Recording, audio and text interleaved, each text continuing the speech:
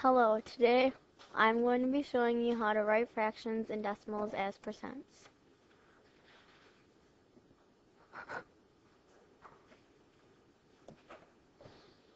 A percent is actually a fraction with a denominator of 100.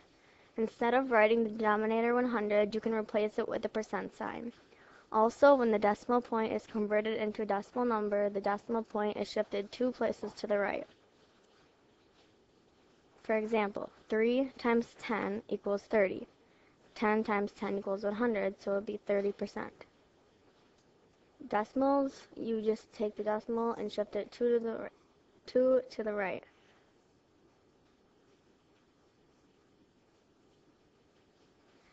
And you get 12%.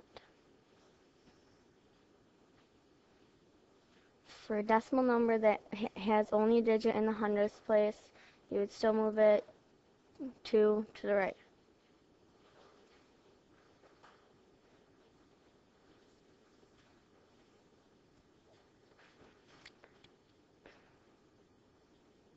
This is an example. You would have to see how many times 5 can go into 100, which would be 20.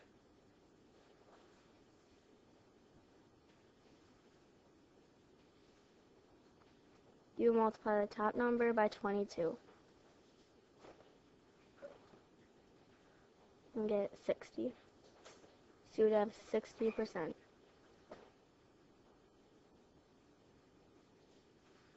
For decimal, you would only move it 2 places to the right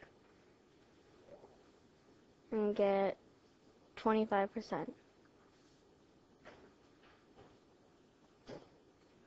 For a decimal number with a digit only in hundredths place, you'd move it 2 to the right and get 8%.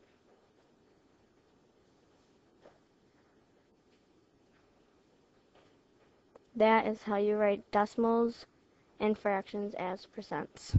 Thank you for watching.